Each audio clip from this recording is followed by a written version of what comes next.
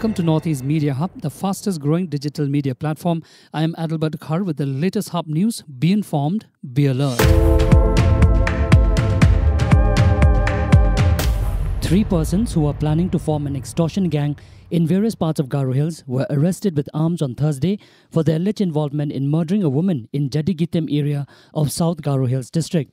They have been identified as David Armarak alias Bitbit of Kacharipara, Golpara, Assam, Deman Armarak and Sainara Armarak of Bajengdoa, North Garo Hills, police said.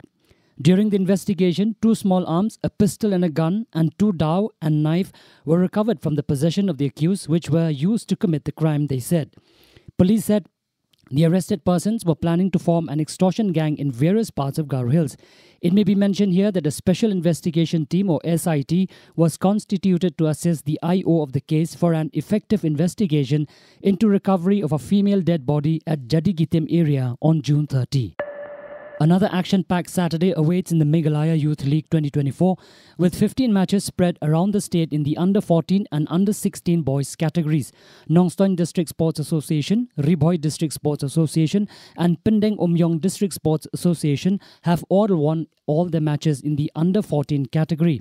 While Nongstoin and Riboy are also on a 2-game winning streak in the under-16 category, and they will be aiming to keep that momentum going, while the opponents will hope to stop them in their tracks. The inter-school basketball tournament concluded on a high at the Christian Girls Higher Secondary School's basketball court in Tura on Friday with the DBS Boys and DBC HSS Girls crowned champions.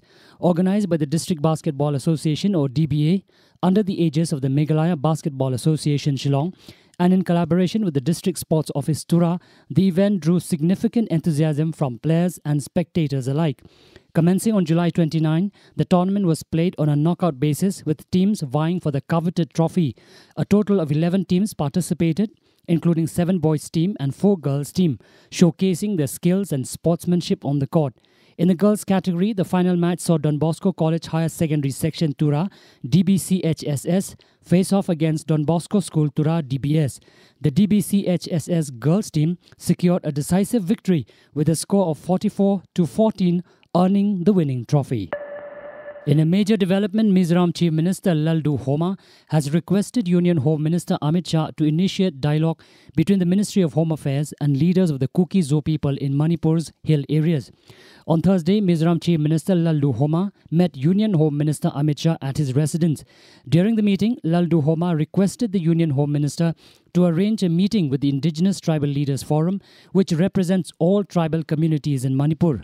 Laldu Homa also informed Shah that he was invited by his Manipur counterpart N. Biren Singh to visit Imphal and express his willingness to accept the invitation.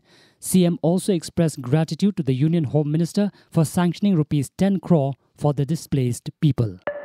The hosting of the first Durand Cup match in Shillong was a watershed moment in the state's sporting history, and Meghalaya has ambitious plans to upscale its sporting landscape. Meghalaya Chief Minister Conrad K. Sangma on Friday announced the state will soon launch the Mission Football 2.0, a revamped and updated scheme to implement new ways to promote football in the state and develop the culture of football in the state. This is based on the success of Mission Football, which has transformed the soccer landscape in the state.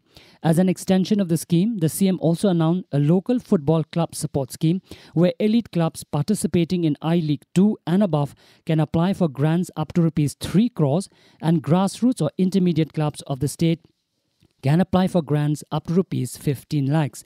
With Mission Football 2.0, the government intends to improve upon the infrastructure for more football. It was also highlighted that the government, in collaboration with Northeast United Football Club (NEUFC), will soon have a one-of-its-kind residential academy at Maukhanu in New Shillong Township. Making Nagaland the first state in the country to implement the disaster management insurance, the state government and SBI General Insurance have signed a Memorandum of Understanding or MOU for Disaster Risk Transfer Parametric Insurance Solution or DRTPS. A parametric multi-year risk transfer solution, it will aid in protecting the state's critical infra and reduce economic losses due to disaster. The memorandum was signed on Friday at the Chief Minister's office in Kohima. Nagaland Chief Minister Nephew Rio announced that the new insurance partnership was aimed at safeguarding the state against natural calamities. He said agreement signed between SBI, General Insurance and Nagaland State Disaster Management Authority (NSDMA) ensures comprehensive coverage for the entire state. Thank you for listening to Hub Podcast. For latest news and updates, follow us on www.hubnetwork.in. Download Hub News app in your mobile from Google Play Store and Apple App Store. For promotion and publicity, write to us at info@hubnetwork.in. Thank you. Kublai Shibon, Mitela.